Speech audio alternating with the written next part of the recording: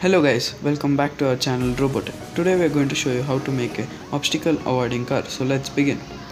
Materials required are a Arduino Uno, a L2988 motor driver, an ultrasonic sensor, 12 volt battery, a chassis with 2 wheels and a caster wheel, some jumper wires and a breadboard. Connect the VCC and the GND of the ultrasonic sensor to the breadboard.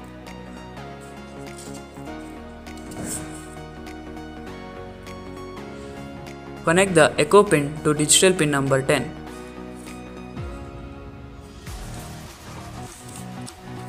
Then connect the trigger pin to digital pin number 11. Now connect the input 1 of the motor driver to digital pin number 9. Then connect the input 2 to digital pin number 8. Connect the input 4 to digital pin number 3. Now connect the 5 volts and the ground of the motor driver and the Arduino to the breadboard.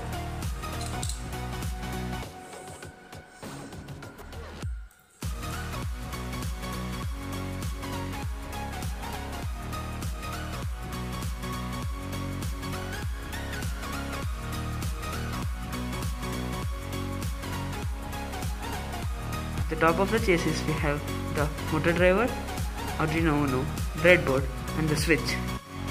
Then in the front we have connected the ultrasonic sensor. Then we have two 60 rpm motors, a caster wheel and a 12 volts battery connected below. Now it's ready to work.